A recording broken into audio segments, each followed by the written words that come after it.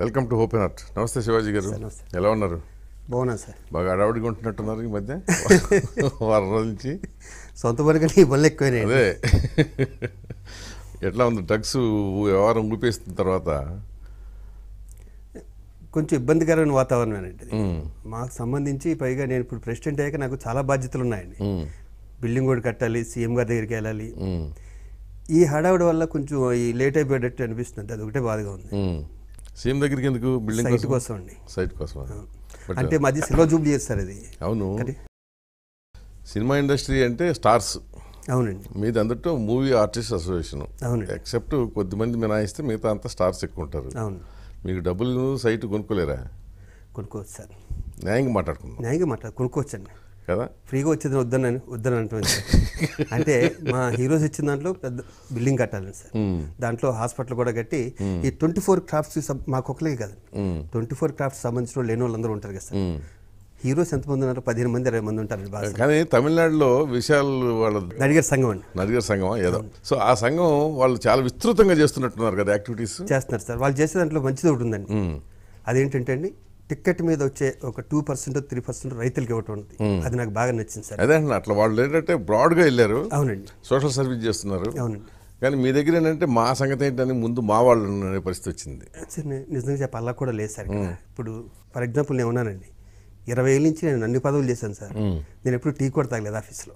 అది ఓకే, మీరు ప్రిన్సిపల్ అది నేను అడ్డు పెట్టుకోలేదు. మానే వ్యక్తిగతంగా కొద్దిమంది ప్రిన్సిపల్స్తో ఉండొచ్చు సార్. బట్ జనరల్గా ఏంటంటే సర్వీస్ వచ్చినప్పుడు మా తరపున ఏం సర్వీస్ యాక్టివిటీస్ చేసిన దాఖలాలు లేవు.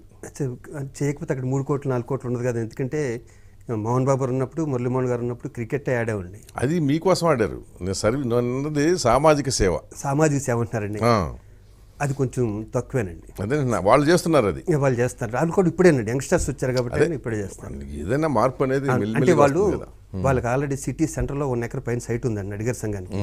అది 50 ఏళ్ళు పైన అయిందండి. ఓకే, మాది దాంట్లో సగమైంది కాబట్టి మమ్మల్ని ఎక్స్క్యూజ్ చేయించుకోండి ఒక 2 ఏళ్ళు. సరే, ఇప్పుడు ఈ డ్రగ్స్ విషయం ఏంటి? చాలామంది మీడియాని పట్టుకుని తిరుగుతున్నారు కొంతమంది. సరే, మీడియా అనవసరంగా మమ్మల్ని ఎక్స్పోజ్ చేస్తుంది, సినిమా ఇండస్ట్రీని ఫోకస్ చేస్తుంది, అవసరానికి మించి రియాక్ట్ అవుతుందని నేను కూడా ఫీల్ అయింది సార్. అవసరానికి మించి అంటే ఛానల్స్ ఎక్కువైపోయినాయి సార్. అవును గురుగారు, మీకు తెలియదే ఉంది. ఛానల్స్ ఎక్కువైపోయి పోటీ అయిపోయింది. ఈ పోటీలో నువ్వు పక్కవాడు వేస్తుండగా నేను దండం పెట్టాను సార్. బాబు దీంట్లో 2-3 రాలేదు, ఇంకా నోటీసులు రాలేదు, వాళ్ళ పేర్లు తీసానని. నా దండం వేస్ట్ అని చెప్తానండి, అవి తీయలేదండి. అంటే తర్వాత వాళ్ళకి నోటీస్ వచ్చింది, అది వేరే విషయం. మరి అదే కదా. తర్వాత ఇప్పుడు మన 2 రోజులు పోయేగా వచ్చిందండి నోటీసు. ఆ రాకముందు కూడా వాళ్ళు పేర్లు వేసారు. 10% ఎర్రర్ ఉండొచ్చు. కానీ జనరల్గా ఏంటంటే ఇన్ఫర్మేషన్ కన్సర్న్ వాళ్ళ దగ్గర నుంచి తెలుసుకుని లోపాయకారిగా వేస్తూ ఉంటారు. ఈ ప్రాసెస్లో 10% ఎర్రర్ ఉంటుంది. నేను కాదన్నట్టు అని కాదు, ఒకసారి 20-30 కూడా ఉండొచ్చు. మిమ్మల్ని తప్పు పట్టం కాదు కానండి, సినిమా వాళ్ళు పబ్లిక్ ఫిగర్ సార్. న్యాచురల్ అండి. ఈరోజు స్క్రోలింగ్ చూశానండి, ఒక ఐపీఎస్ ఆఫీసర్ కొడుకు కూడా అని వాడి పేరు ఎవరు రాశారు. అది ఎంత పెద్ద ఆఫీసర్ అయినా సరే రాయడండి.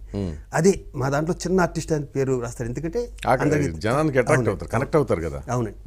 కానీ బాధ ఎక్కడ వచ్చిందంటే అండి, స్కూల్స్లో పిల్లలు వీళ్ళు తీసుకుంటున్నారంటే మాత్రం ఒక పౌరుడిగా మాత్రం నాకు బాధ అనిపించింది. అయ్యో ఎలా అయితే ఎలాగా, ముందు తరాలు ఎలాగా. ఎందుకంటే హైదరాబాద్ అన్నది ఇప్పుడు ఇండియాలోనే బాగా నెంబర్ 1 స్థితిలో ఉందండి. చాలా విషయాలు ఉన్నాయి, ఐటీ విషయంలో కానీ కొన్ని విషయాలు.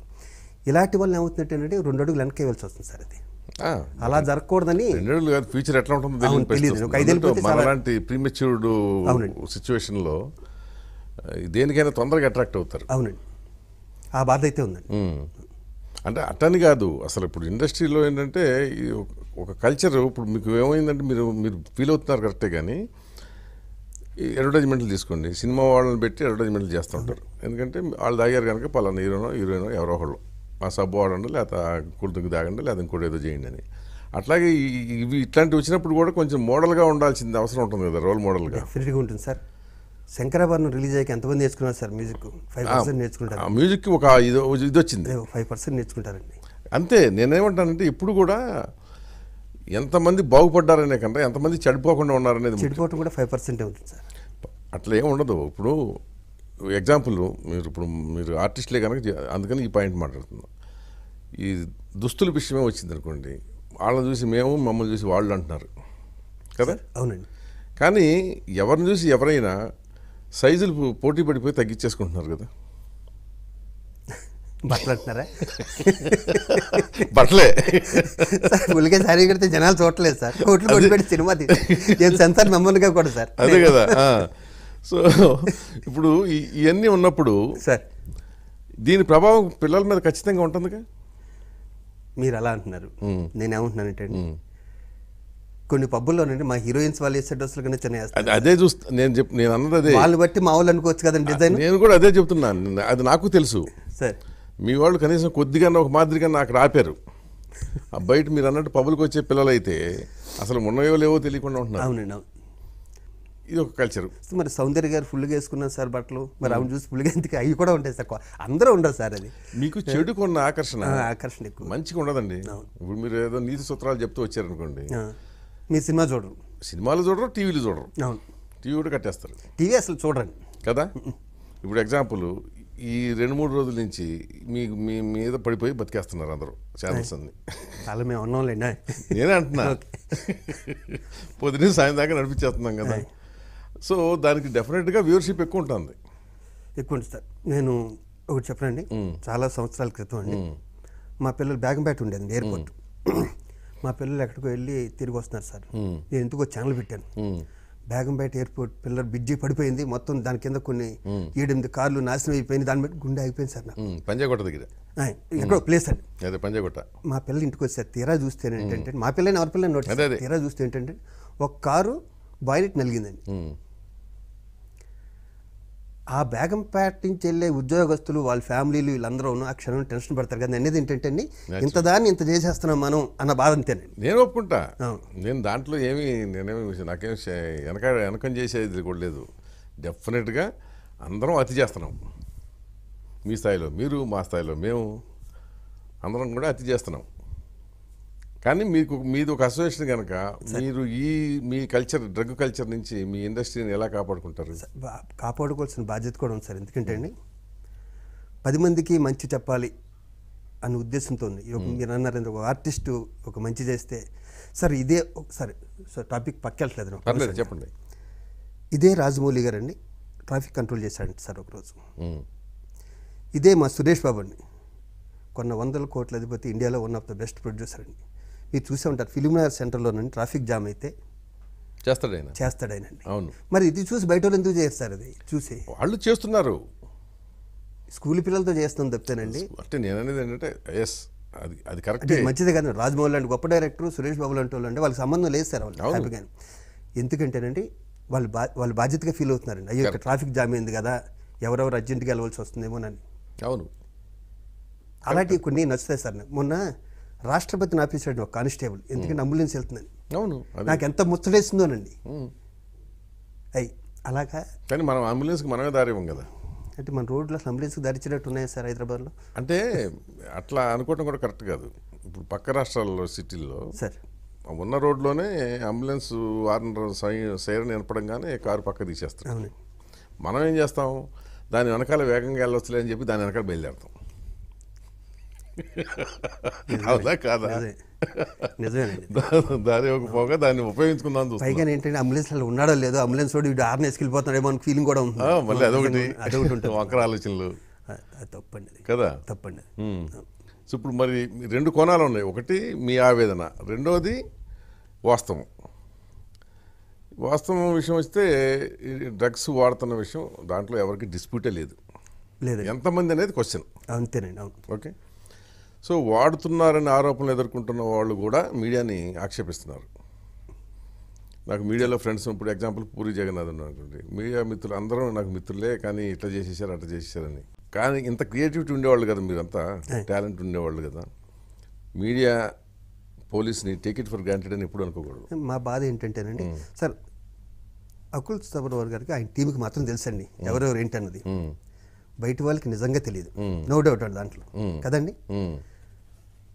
అందరూ ఐపీఎస్ ఆఫీసర్లు అయిపోతే అలాగే అకుల్ సబర్వాల్ గారు అయిపోతే అలాగే ప్రతి ఒక్కరు ఉంటున్నారు. నేను అయిపోయి ఇంకొకరు అయిపోయి అందరూ అయిపోతున్నారు, వీళ్ళకి తెలిసినట్టే అండి. సార్ పూరి జగన్నాథ్ గారు తీసుకున్నారా లేదా అన్న విషయం రేపు ఫోరెన్సిక్ ల్యాబ్ నుంచి వచ్చినప్పుడు తెలుస్తుంది, తీసుకున్నారా లేదని. అంతవరకు కూడా ఎక్స్క్యూజ్ చేయట్లేదు ఏమండి అసలు అంటున్నా, అంతవరకు కూడా ఎక్స్క్యూజ్ చేయకుండా వాళ్ళ పిల్లలు. ఏమో అకుల్ సబర్వాల్ దగ్గర నుంచి వచ్చింది ఇన్ఫర్మేషన్. మీరు అలా వచ్చారా, మరి అలా వస్తే నేనే ఉంటాను. మరి ఆయన కావచ్చు, లేదా ఇన్వెస్టిగేషన్లో పార్టిసిపేట్ చేసిన టీం కావచ్చు.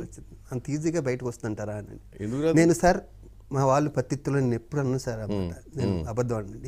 ఇప్పుడు నేను అబద్ధం ఆడినా కూడా రేపేళ్ళుండే మీరే అడుగుతారు నన్ను, అలా అన్నావు కదా శివాజీ, ఇంతమంది ఉండరేమో అని, ఒకళ్ళిద్దరు ఉండొచ్చేమో వాళ్ళ వల్ల. ఇంకా ఉన్నారని కదా ఇప్పుడు కొత్తగా ఏం లేదు, సెకండ్ లిస్ట్ వస్తే ఇప్పటికి వచ్చేస్తుంది. వస్తుంది, ఎందుకంటే అంత ఆషామాషిగా చేయట్లేదుగా వాళ్ళు, కొంచెం ఎస్టాబ్లిష్ చేసుకుని నోటీసులు ఇస్తారు. ఎందుకంటే అంతేనండి, అందరూ కూడా ఇంతో అంతో పలుకుబడి ఉన్నవాళ్ళు, పేరు ప్రతిష్టలు ఉన్నవాళ్ళు. సో వాళ్ళ విషయంలో పోలీసు కానీ ఎక్సైజ్ డిపార్ట్మెంట్ కానీ కాషియస్గానే ఉంటారు. ఉంటే సార్ మాకు ఎవడెవడు మాతో ఫోటో తీయించుకుంటాడో మాకేం తెలుసు, అది వేరు, ఎవరెవరు మాతో ఫోటో తీసుకుంటాడు అంటే వాళ్ళ దగ్గర ఫోన్ కాల్స్ అయ్యి ఉంటే ఎవరు ఏం చేయలేరు. నిజమే వాళ్ళ దగ్గర డిపార్ట్మెంట్ వాట్సాప్ మెసేజ్లు ఇవన్నీ ఉన్నాయి, అవన్నీ ఉన్నాయి. నిజమే, ఫోటోలు మీ దిగటం అనేది నేను తప్పు పట్టను. ఎందుకంటే మీరు అన్నట్టు ఎయిర్పోర్ట్లో కూడా ఎవరో పక్కన ఏ ఫోటో దిగొచ్చు. అవునండి, అంత మాత్రాన లింక్ పెట్టడం అనేది కూడా వాస్తవం, అది కాదు నేను అనేది. బట్ ఒక తెలుస్తుంది మనకి. డ్రగ్స్ విషయం వచ్చినప్పటికీ ఎక్కువ మంది సినిమా వాళ్ళు పబ్లిక్ వెళ్తారు, పార్టీలకు వెళ్తారు కదా, వెళ్తారండి, అండ్ ఈవెంట్స్కి వెళ్తారండి, కన్సర్ట్స్, మ్యూజిక్ కన్సర్ట్స్, వీటన్నిటికి వెళ్ళినప్పుడు అక్కడ వాతావరణం తెలియదా మీకు? అంటే ఒక 10 మంది మీరు వెళ్ళకపోవచ్చు, నేను అనేది వాతావరణం తెలుస్తుందండి. వాతావరణం ఆర్టిస్ట్కి తెలుస్తుందండి. ఆ పబ్కి ఆర్టిస్టులు 10 మంది వెళ్తారండి, 150 మంది ఉంటారండి, దాంట్లో 140 మందికి కూడా తెలుస్తుంది సార్ కదా. అవునండి, కానీ ఆర్టిస్టులు ఎంతమంది వెళ్తారు? 4-5 వెళ్తారు సార్. అవును, వాళ్ళకి కావాల్సింది ఏంటంటే 4-5 చాలు కదా, 40 మందిని లాగడానికి, ఓపెన్ చేయడానికి. ఇప్పుడు ఆ కెల్విన్ అనే అతను చెప్పాడు కదా, డ్రగ్ కోసం ఒక హీరోయిన్ ఎప్పుడు ఎక్కడికి రమ్మంటే అక్కడికి వస్తుందని అలవాటు చేసేస్తారు. ఇక వాళ్ళు ఇంకొకరిని అలవాటు చేస్తారు. ఇది బయట ప్రపంచానికన్నా సినిమా ఇండస్ట్రీలో చాలా తక్కువ ఉందండి మా ఉద్దేశం. నేను అనేది అసలు సినిమా ఇండస్ట్రీకి పరిమితం అని నేను అసలు అన్నాను సార్. నేను అదే అంటాను. దాంతో పోలిస్తే ఈ పిల్లల్లో ఇది చాలా ఎక్కువైంది. ఆ పిల్లలు ఎందుకంటే వాళ్ళది బయటకు వచ్చే పరిస్థితి ఉండదు, ఎందుకంటే వాళ్ళ పేరెంట్స్ ఎవరో తెలియదు, రకరకాల వాళ్ళు ఉంటారు కదా. బట్ యూత్లో మాత్రం it's badly it is affected, బాగా స్ప్రెడ్ కూడా అయిపోయింది. మీరేంటంటే మీరు కూడా ఏంటి, సమాజం మమ్మల్ని ఇప్పుడు మీరు సినిమా వాళ్ళు నటులు అనుకోండి, నటులు నటీమణులు ఎక్కడికి వెళ్ళినప్పుడు ఎవడో మిమ్మల్ని చూడలేదు అనుకోండి, మీరు ఫీల్ అవ్వరు? ఎందుకు ఫీల్ అవ్వండి, మరి ఎక్కువ చూసినా ఫీల్ అవుతాం సార్, చూడపోయినా ఫీల్ అవుతాం కదా. మిమ్మల్ని గుర్తించాలనేది ఒక భావన మీకు ఉంటుంది. అవునండి. సో ఆ గుర్తింపుతో పాటు ఈ సమస్యలు కూడా ఉంటాయి మీకు. ఉంటాయండి. మరి అదే you must prepare for that. నేను అనేది ఏంటంటే 30,000 మంది ఉన్న ఇండస్ట్రీ సార్ మాది. అవును, అది ఓకే. దీంట్లో ఒక 5-6 ఒక 2-3 తప్పు చేస్తే మొత్తం ఆపాదించేయడం అనేది ఎంతవరకు కరెక్ట్ అవుతుంది. ఇవాళ ఇప్పుడు అట్లానే కాదు, ఇప్పుడు ఇవాళ మా దగ్గర ఆంధ్రజ్యోతిలో విలేకరులకు కూడా నోటీసులు ఇచ్చారని వచ్చింది, వాళ్ళు కూడా ఉన్నారని. సార్ మనుషులేకే ఇస్తారు వాళ్ళు కూడా. అదే చెప్తున్నా, అందుకని ఏంటంటే మనం అందరం ఇదే సమాజం నుంచి వచ్చిన వాళ్ళం కదా. అవునండి, అవును. సో ఒక దగ్గర ఎక్కువ తక్కువ అంతేనండి. అందుకని మీరు ఒక్కళ్ళేది కాదు కదా, ఇక వస్తారు అందరూ ఒక్కొక్కరు. మా దగ్గర కొంచెం తక్కువ ఉంటుందండి, ఎందుకంటే పొద్దున్న షూటింగ్ వెళ్ళాలి, ఫైట్లు చేయాలి, డాన్స్లు చేయాలి, చాలా కష్టపడాలి. ఇంత ఉంటుంది కాబట్టి అండి ఒళ్ళు దగ్గర పెట్టుకుంటారు సార్, అది మాత్రం నిజమండి. చాలా కష్టమైన ఫీల్డ్ సార్ ఇది. వాడు పొద్దున్నే షూటింగ్ వెళ్ళండి, నవరసాలు పలికించాలి, ఇలాంటి ఇంత అలవాటు ఉంటే ఏదైనా గ్యాప్ వచ్చి ఏమన్నా చేయొచ్చామో కానండి. ఇంత హెవీ బిజీగా ఉన్నాడు మాత్రం చేస్తారంటే నాకు ఎందుకో ఈ 32 ఏళ్ళ ఎక్స్పీరియన్స్లో నాకు అంత నమ్మకంగా లేదండి. అలాంటి వాళ్ళు రారు సార్ పైకి రారు. ఎట్లా అసలు డ్రగ్స్కి అలవాటు పడిపోయిన తర్వాత వాడు పైకి ఎట్లా వస్తాడు? వాడు పతనమే కదా, వాళ్ళు రాకపోవడమే బెటర్. వాడు ఎట్లాగో పతనం అవుతాడు. అతనే కాదు, అతని కుటుంబం అందరినీ పతనం, ఇండస్ట్రీని కూడా, చుట్టుపక్కల వాళ్ళందరినీ. ఇప్పుడు మా తరపున మీరు ఏమన్నా ఒక క్యాంపెయిన్ లాగా చేస్తారా? సార్ చేస్తున్నాను సార్. నేను చేసే పని ఏంటంటేనండి, మొన్న సురేష్ బాబు గారికి కూడా నచ్చింది అని చెప్తే సడన్గా ఐడియా వచ్చి షార్ట్ ఫిలిమ్స్ కాంటెస్ట్ ఒకటి పెడతాం సార్, ఓన్లీ డ్రగ్స్ సినిమా ఇండస్ట్రీకి సంబంధించి స్కూల్ పిల్లలకు సంబంధించిందండి. ఇది కాల్ఫర్ చేస్తాను ఒక 15 డేస్లో. వచ్చిన వాళ్ళు బెస్ట్ 1, 2, 3 తీసుకునండి. వీళ్ళతో మా మెగాస్టార్తో కానీ మోహన్ బాబు గారితో కానీ పెద్దవాళ్ళందరితోనూ ఒక మీటింగ్, ప్రెస్ మీట్ అని ఏర్పాటు చేసి ఫస్ట్, సెకండ్, థర్డ్ వచ్చి మొత్తం ఎంటైర్ ప్రెస్కి అన్ని ప్రెస్లకి ఇస్తాను సార్. ఆ కాంటెస్ట్ కూడా చిన్నది ఉండేది, ఒక 7 minutes 8 minutes ఉండేది ఏదైనా పెట్టి. 2 మేమే కొంతమంది ఆర్టిస్టులను తీసుకురండి, ప్రతి స్కూల్స్కి వెళ్ళి ఏదైతే పెద్ద స్కూల్స్ ఉన్నాయో, ఏదైతే అనుమానంగా ఉన్నాయో స్కూల్స్, అక్కడికి వెళ్ళి అవేర్నెస్ ప్రోగ్రామ్ చేద్దామని ఒకటి ఉంది సార్. అవేర్నెస్ ప్రోగ్రామ్ చేద్దామని. ఇది కాకుండా కూడా అండి, ఈ కళానికేతన్ కళ్యాణ్ అని తనకి డ్రగ్స్ మీద దాని మీద తనకు ట్రస్ట్ ఒకటి పెడదాం అనుకున్నాను. మొన్న సురేష్ బాబు మీద అనుకున్నాను. దీని మీద ఒక ట్రస్ట్ ఒకటి పెట్టి దీనివల్ల ఏమేమి నష్టాలు వస్తున్నాయి ఏంటి అనేది ఒక సినిమా ఇండస్ట్రీకే కాదండి, ఎందుకంటే వాళ్ళందరూ మా ప్రేక్షకులు సార్, మా హీరోస్ ఫ్యాన్స్ వాళ్ళందరూ. వాళ్ళందరినీ కాపాడుకోవాల్సిన బాధ్యత కూడా మూవీ ఆర్టిస్టేషన్ మీద, సినిమా ఇండస్ట్రీ మీద ఉంది. ఇలా దీన్ని కొంచెం ఉధృతంగా చేద్దామని ఉంది. ఈ 4 రోజులు హడావుడి అయిపోతే సార్ అదేలేండి, ఇదే అదే అదేనండి. సైమల్టేనియస్గా నడుపుకోవాలి. మళ్ళీ హడావుడి అయిపోయింది అనుకోండి మీరు మర్చిపోతారు. మర్చిపోను సార్. సార్ నా నోట మాట వచ్చిందంటేనండి వెనక్కి వెళ్ళనండి. కానీ మూవీ ఆర్టిస్ట్ అసోసియేషన్లో ఒక విచిత్రమైన పరిస్థితి ఉంటుంది. చెప్పండి సార్. పెద్ద స్టార్లు ఎవరో అసలు దాంతో డీలింక్ అయిపోయారు. ఎవరు పెద్ద మేము దాంట్లో మెంబర్లు అన్న ఫీలింగ్ కూడా రాదు, ఓటింగ్కి రారు, అవకాశాలు తక్కువ ఉన్న వాళ్ళు చిన్న చిన్న పాత్రలు వేసేవాళ్ళు రారు సార్ ఓటింగ్కి. బాలయ్య బాబు వస్తారండి, చిరంజీవి గారు వచ్చారు, వెంకటేష్ బాబు వచ్చారు, నాగార్జున గారు వచ్చారు, మోహన్ బాబు గారు వచ్చారు. అందరూ వస్తూనే ఉంటారు సార్. మీరు వీడియో క్లిప్పింగ్స్ అందరూ వస్తారండి. మహేష్ బాబు వచ్చాడా? రాలేదండి.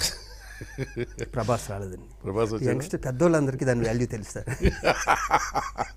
అందుకనే ఎందుకంటే వాళ్ళు దీన్ని పోషించారు. ఇప్పుడు చిరంజీవి గారు మాకండి ఫౌండర్ ప్రెసిడెంట్ అండి. మూవీ ఆర్టిస్ట్ అని వాల్యూ తెలుసండి. మోహన్ బాబు గారు ప్రెసిడెంట్గా చేశారు, చిరంజీవి గారు చేశారు, నాగార్జున గారు చేశారు, మురళీమోహన్ గారు చేశారు. కాబట్టి అండి యంగ్స్టర్స్కి అంత కనెక్ట్ అవ్వట్లేదండి. అవును, అది బిల్డింగ్ అన్ని కట్టండి వాళ్ళకి కూడా జిమ్ గిమ్ అన్నీ మేము పెడితే ఏమీ లేకుండా వాళ్ళని రమ్మంటూ కూడా అన్యాయం అండి. వాళ్ళు అసలు మెంబర్లే కదా. అంత ఈ మెంబర్ కాకుండా ఎన్ని సినిమాలు యాక్ట్ చేయడం లేదండి మరి కదా సార్. ఎప్పుడు వస్తారు వాళ్ళు? చెక్ బౌన్స్ అయితేనో, వాళ్ళకి ఏదైనా డేట్లు ప్రాబ్లం వస్తేనో, వాళ్ళకి ఒక డైరెక్టర్గా ప్రొడ్యూసర్కి డేట్లు ఇచ్చి ఆ డేట్లో ఏదైనా వచ్చినప్పుడు అసోసియేషన్కి వస్తారు తప్ప ఉట్టి పుణ్యానికి వాళ్ళు రావాల్సిన పని కూడా లేదు. అసోసియేషన్కి రమ్మంటలా, కనీసం పోలింగ్ నాడు ఎన్నికలు జరిగిన సార్. క్రికెట్ మ్యాచ్కి వాళ్ళందరూ రాకపోతేనండి, క్రికెట్ మ్యాచ్ ఎవరు చూస్తారండి? అన్ని కోట్లు ఎలా వస్తాయండి? వాళ్ళందరూ అసోసియేషన్తో సంబంధించి క్రికెట్ మ్యాచ్లకు వచ్చారు సార్. ప్రతి హీరో మహేష్ బాబు గారి దగ్గర నుంచి పవన్ కళ్యాణ్ గారి దగ్గర నుంచి అందరూ వచ్చారు.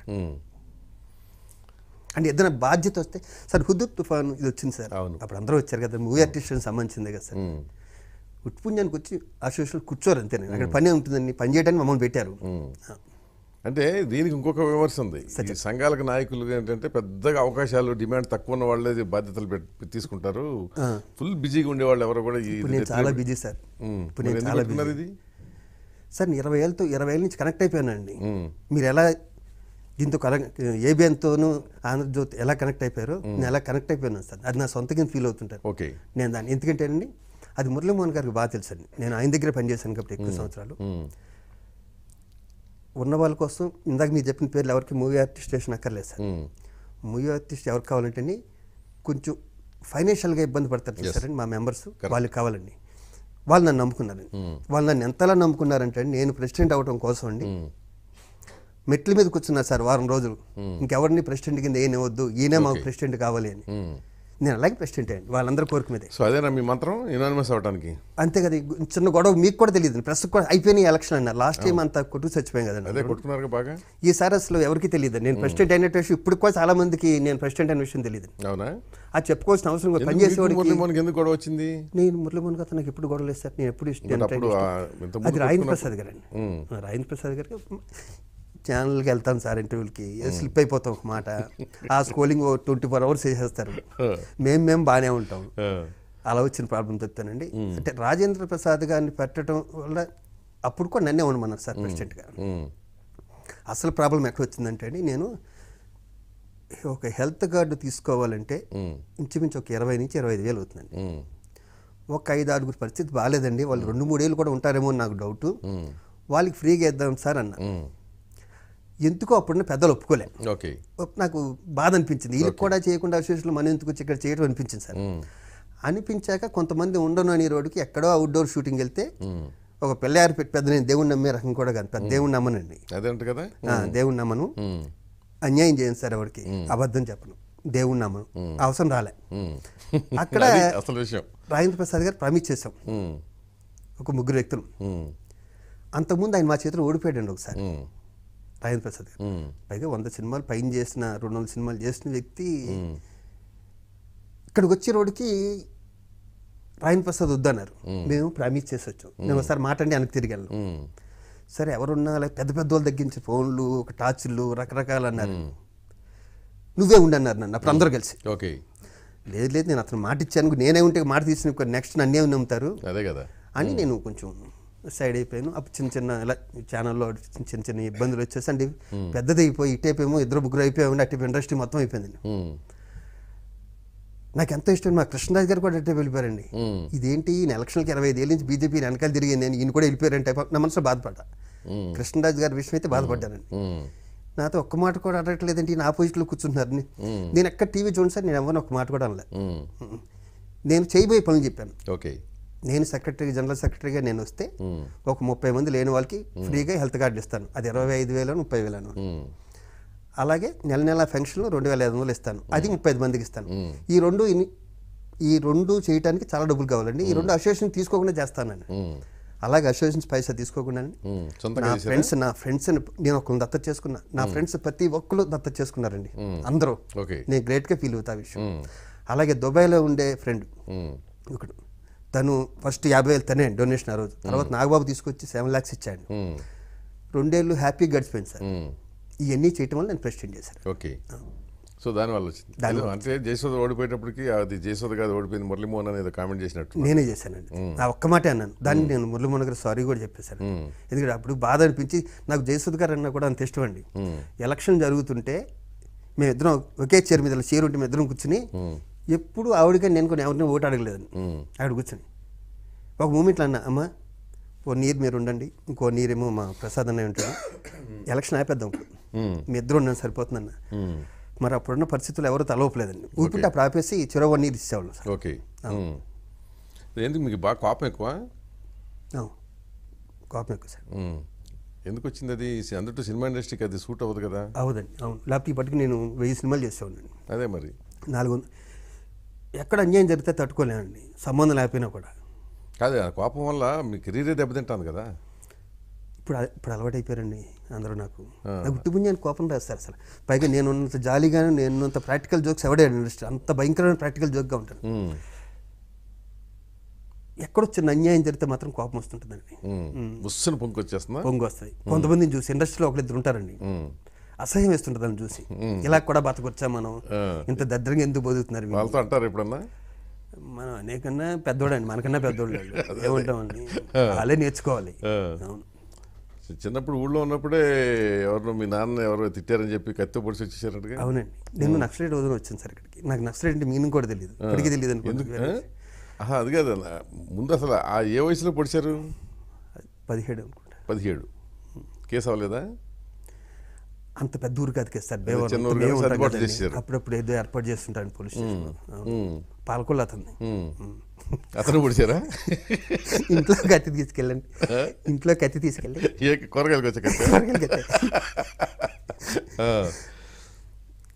తెలియనితనం సార్. అది బాధేస్తుంది, మీరు అడుగుతుంటే బాధేస్తుంది తప్పితే ఇప్పుడు అది తెలియనితనం అనేది ఏదో చిన్న హీరోయిజం అనిపించుకుందాం ఊర్లో అని తప్పితే. మా నాన్న సపోర్ట్ చేశారు, మా మంచి కొడుకు బాగా చేశాడు. వెంటనే హైదరాబాద్ వచ్చేసారా? వెంటనే అక్కడి నుంచి. దాని తర్వాత ఒక ఇంకా మనం ఎవడో మనం వెళ్తే తలుపు వేసేసుకునే స్థితిలో ఉన్నారు అందరు. రోడ్డు మీద నడుస్తుంటే టపా టపా. చదువు లేదు సార్ మెయిన్. 10th అయిపోయింది చదువు. 10th పాస్ అయ్యానండి. 10th పాస్ అయ్యారా? 10th పాస్ అయ్యాను. +1 +2 డిఎన్ఆర్ కాలేజీ అండి. ఇంకా డిఎన్ఆర్ కాలేజీ అంటే మాదేనండి అది. ఇంకా అక్కడ ఏముంటుంది చదువు, ఎప్పుడు గ్రౌండ్లోనే ఉండేవాడు మ్యాక్సిమం. ఓకే, అలా మెల్లిగా సినిమా ఎక్కడ డబ్బులు ఈజీగా సంపాదించవచ్చు అంటే ఇది ఒకటి కనిపించిందండి. ఎక్కడో ఎవరినో ఏదో నాకు గన్స్ పిచ్చి, గన్ను భుజాన్ని వేసుకుని అడవిలో తిరగటం అది ఎందుకు ఫ్యాషన్ నాకు. చిన్నప్పుడు సినిమాలు చూసా, అప్పట్లో కొద్దిగా కమ్యూనిస్ట్ ఓరియంటెడ్ సినిమాలు ఎక్కువ వచ్చాయిగా, అందుకనే. నేను ఆర్ఎస్ఎస్లో ఉండేవాడిని సార్ బాగాను. ఎక్కడ? ఆర్ఎస్ఎస్ బాగానండి. ఆర్ఎస్ఎస్కి అసలు నక్సలైట్ సంబంధం లేదండి, అసలు సంబంధం లేదు. ఆర్ఎస్ఎస్లో కూడా ఎందుకంటే వాళ్ళు బిస్కెట్లు అయ్యి ఇచ్చేవారండి మొత్తానికి. ఓకే, అందుకే వెళ్ళిపోయాడు. ఎన్సీసీ కూడా అందుకనే ఉన్నాను. ఎన్సీసీ ఒకటి ఉండేదండి, అది కూడా బిస్కెట్లు అయ్యో ఇచ్చేవారండి వాళ్ళు. అంతే, ఆ భావాలకి కాదండి. ఇక్కడ ఎందుకంటే నేను పర్సనల్గా గన్స్ పిచ్చోడిని. నేను బయట ఎవడిస్తాను నాకు గన్ను, అక్కడ ఉంటాయని ఫీలింగ్.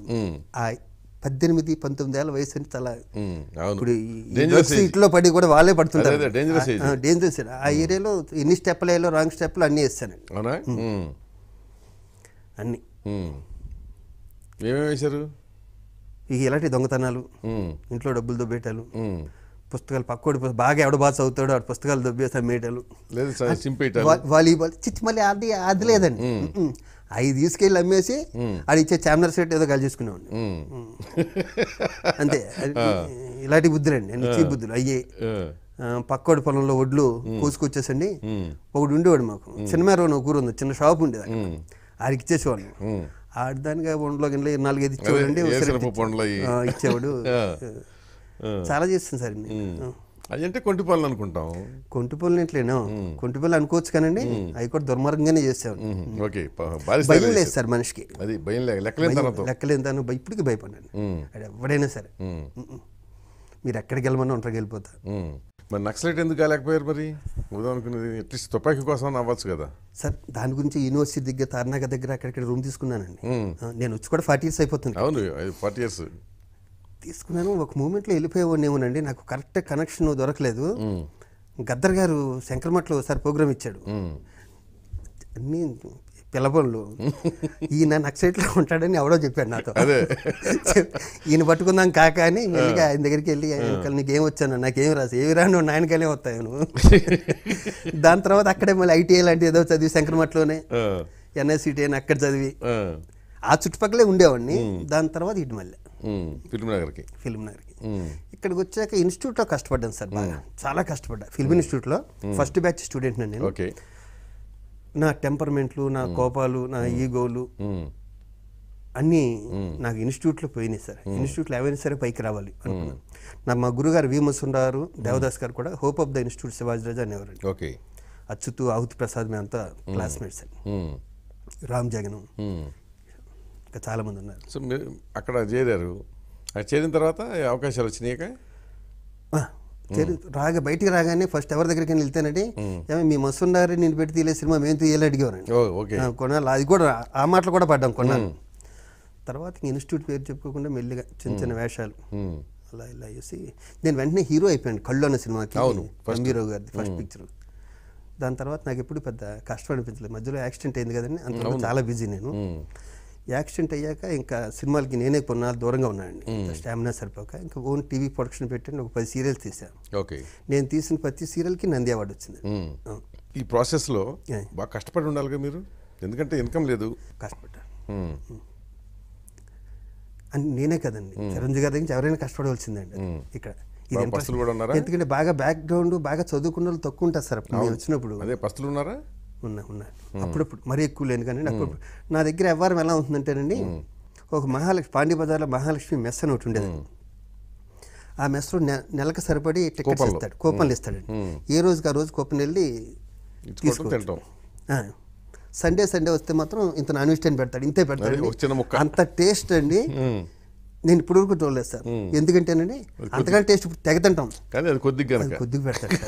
దాని గురించి సండే నా సర్కిల్, నా గ్యాంగ్ ఏంటంటే నా టికెట్లు 10 daysకి అయిపోయాయండి. కానీ 20 రోజులు బతకాలి. ఎందుకని? ఫ్రెండ్స్ అండి, ఫ్రెండ్స్ లేకపోతే బతకలేదు సార్, చచ్చిపోతాను నేను. ఫ్రెండ్స్ అండి మెయిన్. మొదటి నుంచి నన్ను ఇక్కడ చదివించిన దగ్గర నుంచి అందరూ ఫ్రెండ్సే. అప్పుడు మరి మీ ఫాదర్ ఏమైనా సపోర్ట్ చేయలేదు? ఏం లేదండి, మా ఫాదర్ మదర్ నేను చాలా చిన్న వయసులో వచ్చానండి. ఫాదర్ మదర్ నేను ఆర్టిస్ట్గా కొంచెం బాగున్నాక ఫాదర్ వాళ్ళు వచ్చారు తప్పాను, మదర్ వాళ్ళు వచ్చారు తప్ప నన్ను ఎప్పుడు వాళ్ళు వద్దు, ఇండస్ట్రీకి వెళ్ళొద్దు అనలేదు, వెళ్ళమని కూడా చెప్పలేదు. ఈ టికెట్లు అయిపోయాకనండి నాకు రఘుబాబు ఫ్రెండ్ అండి, రఘుబాబు గిరిబాబు గారు డేట్లు చూసేవాడు, వాళ్ళ అబ్బాయి. బాగా నేనంటే చాలా ఇష్టం వాడికి. అర్ధరాత్రి 1 గంటకి వెళ్ళిన మా అమ్మ రఘుబాబు వాళ్ళు మదర్ భోజనం పెట్టేది. అలాగే సాయి కుమార్ వాళ్ళ ఇంటికి, విజయ్ శర్మ గారి ఇంటికి. ఈ రెండిళ్ళతో నాకు బాగా నేనంటే బాగా ఇష్టం వాళ్ళకి. ఎప్పుడు వచ్చినప్పుడు అక్కడ భోజనం చేసేవాడిని. ఇంకా మొహమాట వేస్తే నిన్నే తిన్నాం కదా ఇవాళ ఏం తింటాం అనుకుంటే ఎవడన్నా కోపం ఇస్తే వెళ్ళేవాడిని, లేకపోతే ఎవరితో చెప్పేవాడు కదండి. అంతే. అది కూడా ఎక్కువసార్లు రాలేదు సార్. ఒకసారి వర్షం వచ్చినప్పుడు మాత్రం 4 రోజులు భోంచలేదండి. పాండ్య బజార్లోను మేము పొంగ మెన్షన్లో ఉండేవాళ్ళం, బ్యాచిలర్స్ అందరూ. ఈ రేంజ్ వరకు వచ్చేసింది వర్షం, మేము బయటకు వెళ్ళడానికి కూడా బండి లేదు. అప్పుడు బాగా ఇబ్బంది పడ్డాను. 4 రోజులు ఎట్లా ఉండగలిగారు అసలు ఏం తినకుండా? ఉల్లిపాయలు తిన్నాను సార్, ఉడకబెట్టుకుని. ఉల్లిపాయలా ఉన్నాయా రూమ్లో? రూమ్లో ఉన్నాయండి. ఎంతమంది ఎట్లా కలిసింది? 2 ఉంటామండి, చిన్న మ్యాన్షన్ చదువుకుంటున్నాయి. దాంట్లో నుంచుంటే సరిపోతున్నాం ఇప్పుడు కూడా. అంతే మ్యాన్షన్ అందరూ ఇప్పుడు పెద్ద వాళ్ళందరూ కూడా దాంట్లో చూసుకోండి, అక్కడి నుంచి వచ్చాండి. So that was worst days. ఇక వర్స్ట్ డేస్ ఆ 4 రోజులు. సో ఇప్పుడు మీకు లైఫ్లో ఏంటంటే పెద్ద ట్రాజడీ ఏంటంటే ఒక యాక్సిడెంట్. అవునండి, అదే కదా మ్యాక్సిమం యాక్షన్ అదే సార్. నేను ఎంత బిజీ అంటే అండి, రోజుకి 2-3 షూటింగ్లు చేసి బ్యాంకులో 22 లక్షలు అండి. అప్పట్లో 22 లక్షలు అంటే చాలా ఎక్కువ. మాదాపూర్లో సైట్ కొందాం అనుకోండి, 22 లక్షలు పెడితే ఇంచుమించు నా హాస్పిటల్ బిల్స్, నా డ్రైవరీ కానీ, నా స్టేట్ అందరూ కలిసి 22 లక్షలు అయిందండి. 23 లక్షలు ప్లాట్ఫామ్ మీదకి వచ్చారు. మొత్తం అయిపోయింది. బ్యాంక్ బ్యాలెన్స్ కారు కూడా లేదు. కార్ లేదు. ఏం చేశారు అప్పుడు? కార్ లేదు, ఫేస్ వాల్యూ పోయింది, దెబ్బతల్లి. శ్రీమిత్రాజ్ చౌదరి అండి, మన్మోహన్ చౌదరి. నేను నా కోమలో ఉన్నాను. తను వెంటనే 4 లక్షలు పంపించి హాస్పిటల్ బిల్ కట్టాడు. కళ్ళు తెరవగానే ఫస్ట్ నాకు అప్పుంటే భయం ఉండే, ఇప్పుడు భయం. అప్పుంటే ఫస్ట్ అతను 4 లక్షలు ఇచ్చాక తర్వాత ఏం చేద్దామని ఆలోచించాను.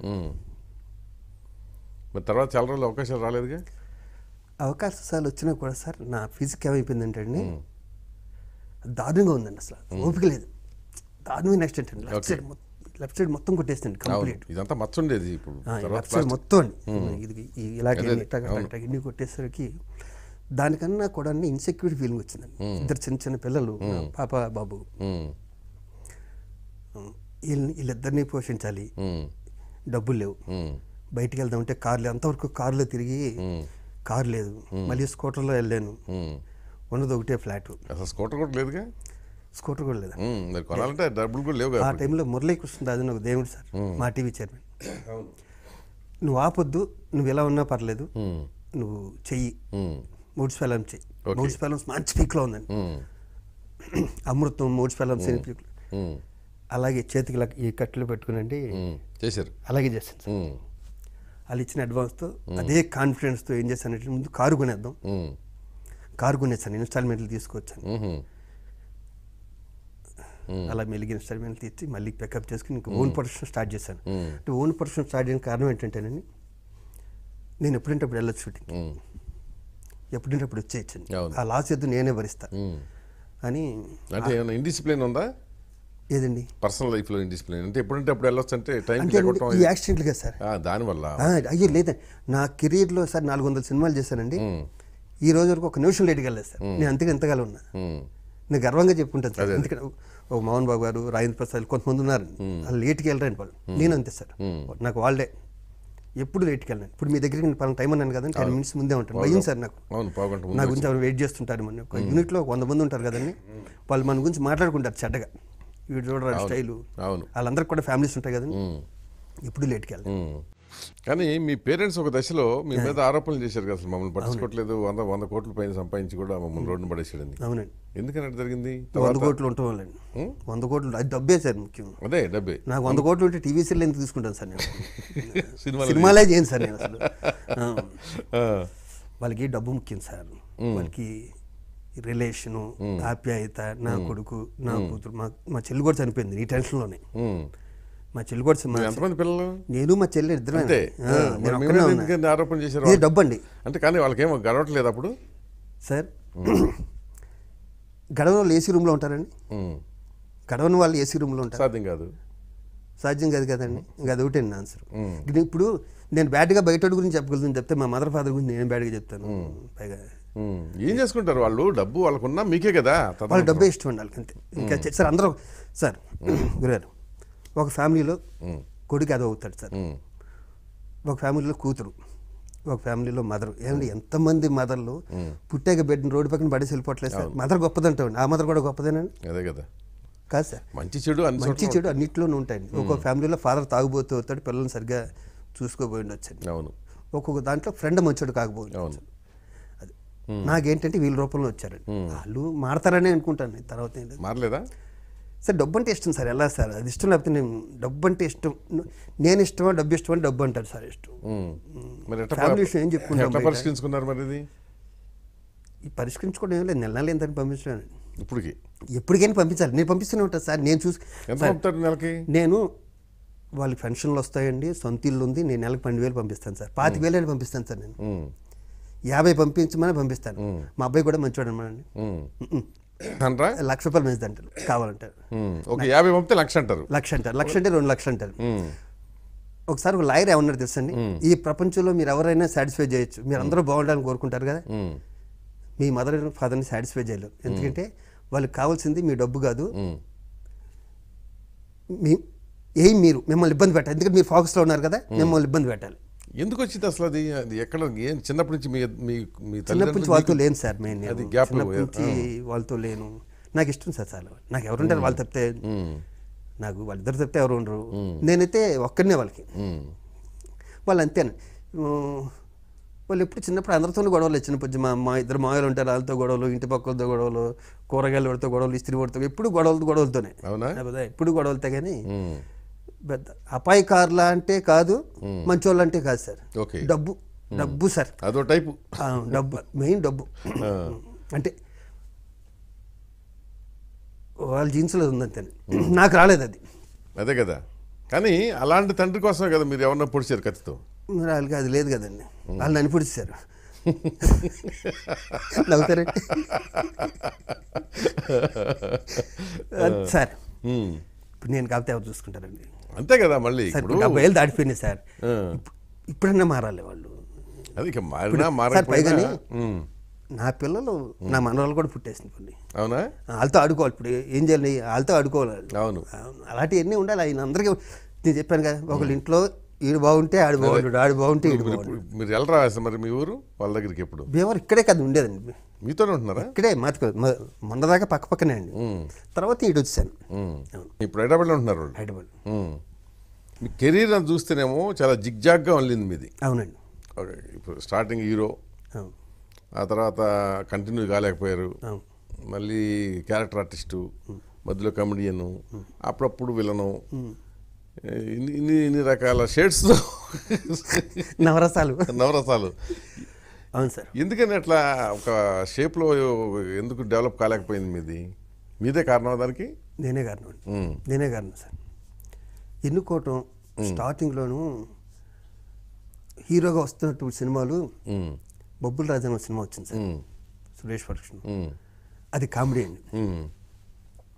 దాని తర్వాత అన్ని కామెడీలు అండి. మధ్యలో ఏదో విలను కమెడియన్ క్యారెక్టర్ వచ్చింది. దాని తర్వాత అన్నీ అదే. కృష్ణవంశీ వచ్చాక చిన్న చేంజ్ వచ్చింది నాకు, సముద్రం అయ్యని. ఇప్పుడు మళ్ళీ నక్షత్రం, నేనే రాజు నేనే మంత్రి, మెంటల్ మధ్యలో గమ్మత్తని ఒకదానికి సంబంధం లేని క్యారెక్టర్. 5 సినిమాలు చేస్తాను అన్ని. హీరోగా వద్దనుకుని ఎప్పుడు అనుకున్నారు? నేనేమంటే సార్ వద్దనుకోవడానికి, వాళ్ళే వద్దు. మీరు తీస్తానంటే ఇప్పటికీ రెడీ. తీసేవాళ్ళు తీయాలి, కానీ నేను ఎందుకు వద్దనుకుంటానండి? అంటే అట్లా కాదు కదా. ఇప్పుడు కొంతమంది వాళ్ళు సరే అర్హత ఉందా లేదా తర్వాత విషయం, ఒక మంచి సక్సెస్ ట్రాక్లో ఉన్నప్పటి నుంచి డివేట్ అయిపోయి హీరోలు అయిపోదామని ప్రయత్నం చేస్తారు, చేసి దెబ్బతిన్నారు. అంటే నా ఘర్కా నా ఘాట్కా కదా. అట్లాంటిది ఏమన్నా జ్ఞానోదయం కలిగిందా అని? నాకు జ్ఞానోదయం అంటారండి, ఫ్రాంక్గా చెప్తా. నెల వచ్చేసరికి నేను మెస్ బిల్ కట్టాలి, రూమ్ రెంట్ కట్టాలి, నాకు స్కూటర్లో పెట్రోల్ కావాలండి. నేను హీరోని అన్నాక 6 నెలలు గ్యాప్ వచ్చిందండి. ఈ 6 నెలల్లో నాకు మీరు అన్న జ్ఞానోదయం కలిగింది. అయ్యా నీకు ఉన్న బ్యాక్గ్రౌండ్కి ఏమీ లేదు, నువ్వు తప్పితేనే. మా నాన్న ప్రొడ్యూసర్ కాదు, అవును, డైరెక్టర్ కాదు, అదే కదా. నేను సోలోగా ఎవరు ఏ బ్యాక్గ్రౌండ్ లేకుండా వచ్చానండి. కాబట్టి ఏం చేయాలండి, ఈ 2 కట్టాలంటే ఏ క్యారెక్టర్ వస్తే అదే చేసాను. డబ్బులు కావాలి ముందు, నా డబ్బులు కావాలి, నేను అదే పని చేశాను. నేను బతకడం కోసం ఏ క్యారెక్టర్ వస్తే క్యారెక్టర్ చేశాను. మరి మీ పెళ్ళి ఎవరు చేశారు? పెళ్ళి మా మదర్ ఫాదర్ వాళ్ళే చేశారా? వాళ్ళే చేశారు. సంబంధం వాళ్ళే చూసారా? మా చుట్టాలు అమ్మాయి, బయట అమ్మాయి కదా. అదే చుట్టాలు. ఆ విషయంలో చాలా అదృష్టం ఉంది. నా ఒక్క విషయం, వాళ్ళు నాకు ఏమైనా హెల్ప్ చేశారంటేనండి, ఒక్కటే విషయం, మంచి భార్యని ఇప్పించారు. అంతేనా? అంతే. అది మాత్రం రుణపడి ఉంటాను. అదే ఇలా అంటే మళ్ళీ డబ్బులు అడుగుతారు ఎక్స్ట్రా. సదా జోక్ చేస్తాను సార్, ఎందుకంటే ఇది ఎప్పుడో విషయం కదండి. ఇంకా నవ్వుకోవడం తప్పితే ఏడ్చేది అయిపోయినాయి. లోపల గూడు కట్టుకున్న ఆవేదన నుంచి వచ్చిన జోక్ ఇది, అంతేకాని జోక్ కదా అది. ఇప్పటికి తెలుస్తుంది అది లోపల వాళ్ళ రూపంలో రాసి పెట్టింది అది. మిమ్మల్ని బాగా ఇండస్ట్రీలో పైకి తీసుకొచ్చిన వాళ్ళు ఎవరన్నా అంటే ఉంటారు కదా జనరల్ గాడ్ ఫాదర్లో, లేకపోతే లిఫ్ట్ ఇచ్చిన వాళ్ళు. ఇప్పుడు కృష్ణవంశీ పెద్ద సీనియర్, ఆయన మీకు కొంచెం ఎక్కువ అవకాశం. నేను హీరోని అవుతాను నాలో నమ్మకం కలిగించిందండి పెద్ద వంశీ గారు అండి. ఆయనే కనకమహాలక్ష్మి నన్ను ఫస్ట్ హీరో నువ్వు అని చెప్పింది ఆయనే అండి. ఆయన చేయలేదు, అమ్మి రావు గారు చేశారు. అప్పట్లో నెంబర్ 1 కెమెరామెన్ రావు గారు. దాని తర్వాత దాని తర్వాత మా రామానాయుడు గారు, రాఘవేంద్ర గారు, అందరూ చాలా. కృష్ణవంశీ, కృష్ణారెడ్డి గారు సార్, నన్ను ఇంచుమించు 15-16 సినిమాలు చేశాను. ఎస్వి కృష్ణారెడ్డి గారు చాలా సినిమాలు చేశారు. చాలా అలా అందరూ అండి. ముత్యాల సుబ్బయ్య గారు, కోడరామకృష్ణ గారు, ప్రతి ఒక్కరు సార్. ఫైనాన్షియల్గా చూస్తే బాగా స్టెబిలైజ్ అయినట్ట, లేకపోతే ఎక్కడ వేసిన గొంగళి అక్కడే ఉన్నట్ట? అంటే నాకు అర్థం కాలేదు సార్. ఇప్పుడు ఎలా అంటే ఫైనాన్షియల్గా నేను 5 లక్షలు సంపాదించుకుంటే చాలా ఇండస్ట్రీకి వచ్చానండి. ఓకే.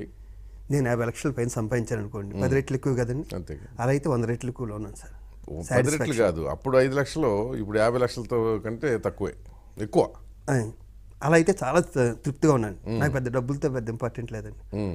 మీ పిల్లలకి కావాలిగా? నా పిల్లకి వాళ్ళకి సరిపోయింది ఇచ్చానండి. అమ్మాయికి వెళ్ళిపోయింది అద్భుతంగా. అల్లుడు కూతురు ఏం చేస్తారు? బాబు అల్లుడికేమో ఇక్కడ లండన్లో చదివాండి ఎంబీఏ. చుట్టాలపై తను అంటే దూరపు చుట్టూ మిస్సెస్ వాళ్ళ తరపు నుంచి చుట్టాలండి. ఇక్కడ ఫార్మస్యూటికల్ కంపెనీలో పార్ట్నర్. ఓకే. కొడుకు బాబు బీబీఐ ఇప్పుడు నెక్స్ట్ ఈ సంవత్సరం అయిపోతుంది. ఈ సంవత్సరం ఏంటి హీరోగా తీస్తున్నారా? హీరోగా మీరే తీస్తున్నారు సినిమా? నేను తీయట్లేదు, బయట. అవునా? మరి ఎప్పుడు ఎక్కడ తెలియలేదే? అన్నీ నేర్చుకున్నాడు రెడీగాను. ఈ సంవత్సరం ఇన్స్టిట్యూట్లో చేరాడా? ఇన్స్టిట్యూట్ అన్నీ అయిపోయినాడు. గిమ్ములు మొత్తం దానికి సంబంధించి అన్నీ అయిపోయినాయండి. ఇంకా అరంగేట్రానికి దగ్గరికి వచ్చిందండి. ఓకే, అయిపోయిందా? జరుగుతున్నాయి సార్. 2 సబ్జెక్టులు ఉన్నామండి, రెండిట్లో డిసైడ్ చేసుకోవటం. వాళ్ళు మనలా కంగారు పట్టలేదు సార్. వాళ్ళు ఎవరు? పిల్లలు. అంటే మీరు ఉన్నారు కదా. అంతే కదా, నాకు ఎవడో లేడు కాబట్టి. వాడికి సమయానికి ఇంటికి రావడానికి ఇల్లు ఉంది, భోజనం చేయడానికి భోజనం ఉంది, కారు ఉంది, డ్రైవర్ ఉంటాడు, అన్నీ ఉంటాడు కాబట్టి వాళ్ళు కంగారు లేదు. మాకేమో కంగారు అప్పుడు. కోపం లేదు కదా. అంతే కాదు, కోపం లేదు కదా, అది కదా సమస్య. చిరంజీవి అంటే మీకు బాగా ఇష్టమా? ఆ ఫ్యామిలీ అంటే ఇష్టం సార్. అంటే ఎట్లా ఇండస్ట్రీలో వాళ్ళు చేసిన సహాయం వల్ల, లేకపోతే ఏం సహాయం చేయలేదు సార్. చిరంజీవి గారు ఎంతో సినిమా చేయలేదు ఇంతవరకు. ఓకే. నాకు చిరంజీవి గారు అంటే ఇష్టం. ఎందుకంటే ఆయన చూసి వచ్చాను ఆర్టిస్ట్ అవుదామని. నాకు కొంతమంది బాలయ్య బాబు నాతో చాలా స్నేహంగా ఉంటాడు. మిగతా వాళ్ళకి నాతో బాగా ఎక్కువ క్లోజ్, చాలా ఎక్కువ అంటే చాలా ఇష్టం. ఓకే. అలాగే ఆధ్యాత్మికం అటు కొంచెం రమణ మహర్షి అటేపు వస్తే వెంకటేష్ ఇష్టం అండి, బాగా ఇష్టం వెంకటేష్ అంటే. ఇలా ఒక్కొక్క కోణంలో ఒక్కొక్కరు ఇష్టం అండి. మరి మోహన్ బాబుకి మీకు ఎందుకు గొడవ వచ్చింది? అది గొడవ రాకపోతే ఆశ్చర్యపోవాలి. ఇందాక మీరు అన్నారేంటి టెంపర్ కోపం అని, మనకన్నా ఎక్కువ అక్కడ ఇద్దరే. ఆయన నాకు అంటే చాలా ఇష్టం అండి అసలు ఆయనకి. అది వేరు, మధ్యలో చెడగొట్టేసారు వాళ్ళు. ఇప్పుడు మోహన్ బాబుది ఏంటంటే ఎంతసేపు ఉంటుందో తెలియదు. అది తెలియదు. 5 నిమిషాలు వస్తే 5 నిమిషాలు మనం కాముకుంటే అయిపోతుంది. లేకపోతే తాస్పాం లాగా లేస్తాడు బుస్తున్నాడు. ఇప్పుడు నేను మెంటర్గా ఆయన్నే పెట్టుకున్నానండి. దేనికి? నా గురువు మెంటర్ చిరంజీవి గారిని, మోహన్ బాబు గారిని, బట్ వాళ్ళిద్దరు నాగార్జున గారిని. ఎందుకు పడదు సార్? మీరు ఎలా చెప్తారు సార్ ఇద్దరు పడదని? వాళ్ళిద్దరు చెప్పారు కనుక చెప్పండి. లేదండి, నాకేం తెలుసు. లేకపోతే చక్క పడుతుంది ఏంటో. ఏంటి నిజం అండి? ఏదో మీరు చెప్పాలి, నేను నమ్మాలి, అంతే కదా. నాకు తెలుసు కదా సార్. సినిమా ఇండస్ట్రీ గురించి మాకు కూడా కొద్దిగా గొప్ప తెలుసండి, కానీ మా అంత తెలియదు మీకు. మీది ఎలా తెలియదు మాకు? మీ అంతా ఎట్లా తెలుస్తుంది నాకు? ఎట్లా సాధ్యం? లేదు సార్, అంటే ఎప్పుడు ఉండొచ్చేమో కానీ ఇప్పుడైతే లేవు సార్. అది సరే. ఇప్పుడు ఏంటంటే అందరికీ వయసు మీద పడిపోతుంది, ఎందుకు గొడవలు. స్టేజ్ వచ్చిన తర్వాత వస్తుంది, అది వేరు. హెల్తీగా ఉంది సార్ ఇండస్ట్రీ. బాహుబలి, పెళ్లి చూపుడు, పెద్ద సినిమా, చిన్న సినిమా, హెల్తీగా ఉంది, బ్యాలెన్స్గా పోతుంది. బ్యాలెన్స్కి వెళ్తుందండి. కానీ మిమ్మల్ని ఏదో పరిటాల రవితో బెదిరించాడు కదా మోహన్ బాబు ఓ దశలో. పరిటాల రవి గారు ఉన్నారు సార్, నన్ను బెదిరించలేదండి. ఆ సమయాన్ని అక్కడ పరిటాల రవి గారు ఉన్నారు. ఏమని బెదిరించాడు? ఇక్కడ రమ్మన్నారండి, వెళ్ళిపోయాను. చెప్పాను కదా ఎక్కడికైనా వెళ్ళిపోతానండి. వెళ్ళాక పరిటాల రవి గారు అడిగారు ఏంటని, ఇది ఇస్తారని. సరే వెళ్ళిపోయినారు, వచ్చాను అంతే. అంతే. మోహన్ బాబు టీ తాగి వెళ్ళన్నారు, తాగేసి వచ్చాను. ఇంకేం లేదు. తర్వాత మళ్ళీ సెట్ అయిపోయిందా? తర్వాత ఆయనే నేను సెక్రటరీ, ఆయన ప్రెసిడెంట్, నేనే జనరల్ సెక్రటరీ. దాని తర్వాత ఓకే, ఆయనే చేశారు జనరల్ సెక్రటరీ కింద. ఎన్ని కేవలం చిన్న చిన్న అపార్థాలు అంటారు.